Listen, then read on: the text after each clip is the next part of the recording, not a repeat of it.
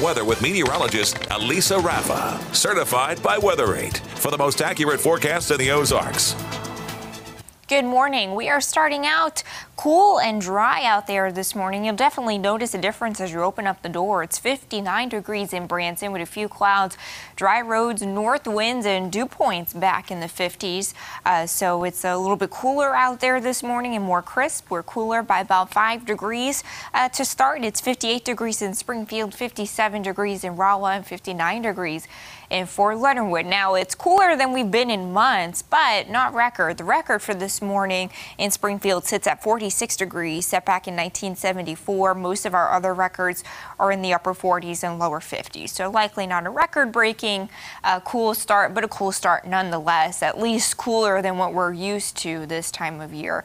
It's drier out there this morning as well, with dew points in the middle and upper 50s. This is probably what you're going to feel even more, is that it just feels more comfortable. We're usually sitting way at the top of the muggy meter, but this morning we are way at the bottom, with it feeling comfortable and pleasant with that cool Canadian high pressure in control. The weather headlines nationally this morning is a tropical storm still working its way up the East Coast. Its name is Isaias, and we've got some tornado warnings in the mid-Atlantic this morning as those bands that come on land create friction and get some little vortices or little spin-ups on land. So you've got some tornado warnings out there this morning. Of course, with the heavy rain, tropical storm warnings stretch from the Carolinas up towards Maine, with flash flood watches as well. They're expecting tropical storm force winds, storm surge up to 5 feet, and heavy rain up to 6 inches all the way up and down the eastern seaboard as Isaias tracks up the East Coast through the day today. Again, locally we'll be quiet.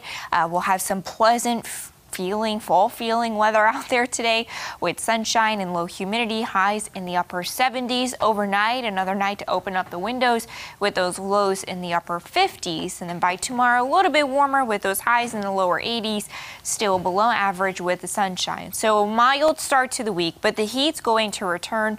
This big area of high pressure is going to kick that mild air out and start to take over as we head towards the end of the week and into the weekend, with a more August-like heat and humidity coming back. So big warming trend here.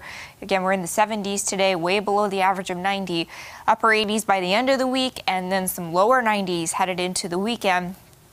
Much more August-like with that heat and humidity returning. So from a fall feel to sizzling summer, cool sunshine today and tomorrow with highs in the 70s, still finding overnight lows in the 50s. Then that pattern change will bring warmer, muggier 80s, and storm chances returning Thursday, Friday, and Saturday as the pattern switches from a cool one to a hotter one.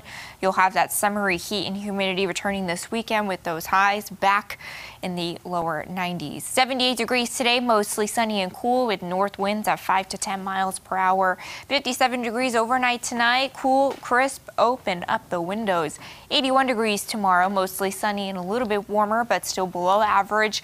Closer to average by the end of the week, highs back in the upper 80s with chances of showers and storms. Overnight lows also getting muggier, getting into the lower 70s. Heat and humidity return by the weekend and into next week, with those highs in the lower 90s.